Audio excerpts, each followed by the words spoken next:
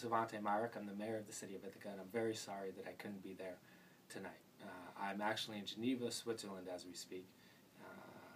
I offered to come back, but Michelle said I could stay where I was. I hope everybody's having, I'm sure you're having a great time. I want to thank you for supporting the United Way. And I just want to tell you that, I'm glad to do this video because I truly believe that Michelle Berry has the answers. And I don't just say that. I came to Ithaca as a very shy 18-year-old kid, too quiet for my own good, too unsure of myself, and she saw something in me that I didn't see in myself. She helped me unlock my own potential, not by teaching me, not by giving me something that wasn't already inside myself, but by having faith in me and showing me how to transform my own life.